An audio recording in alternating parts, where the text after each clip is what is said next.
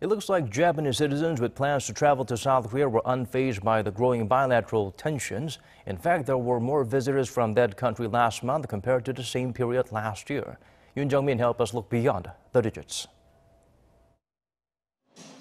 More visitors from Japan came to South Korea in July despite souring ties between Seoul and Tokyo.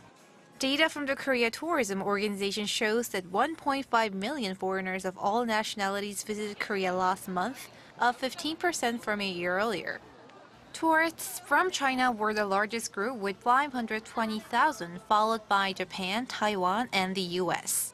Visitors from Japan increased 19% on year to 275,000, as people didn't seem too bothered by the politics between the two countries.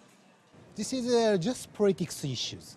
I think in this Japanese citizen and the Korean citizen never mind this situation. This is between the Koreans, some of the government, the Japanese government like and challenge in the games.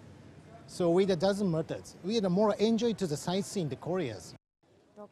I like visiting Korea. I also came here last July. Though there are various issues recently, people are very kind and they help me when I need help.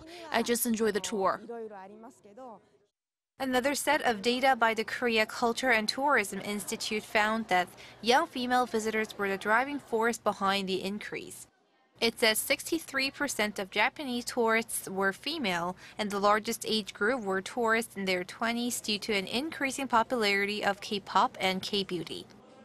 Many Japanese visitors to South Korea say though it is a difficult time for both countries, people should continue cultural exchanges and tours. Yoon Jung-min, Arirang News.